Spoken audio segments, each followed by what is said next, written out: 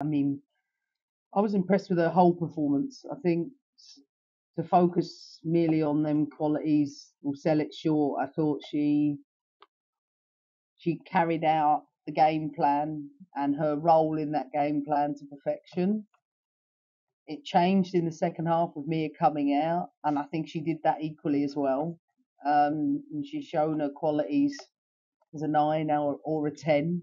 And her finishing was second to none. Really was. She's the quality of that is natural finisher that she is, and someone said it to me back there. That's her ninth goal in 5 games. Something like she's scored prior to this 9 goals in 4 seasons. So that shows the growth in a game.